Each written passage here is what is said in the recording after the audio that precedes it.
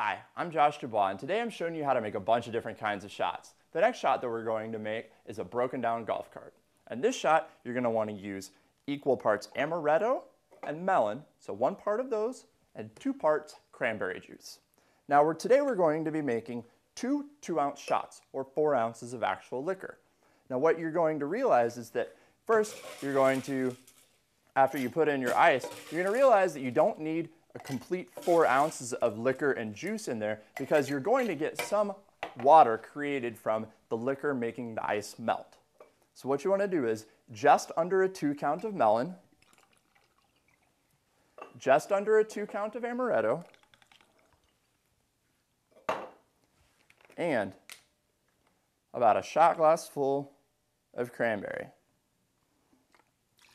Now in an actual bar, you'll be using a cranberry, or you'll be using your gun, which will have cranberry juice coming out of it. It's a lot easier to guesstimate how much you're putting in with a gun.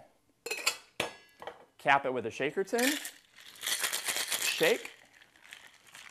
You don't have to go all out like in the martinis, and then strain.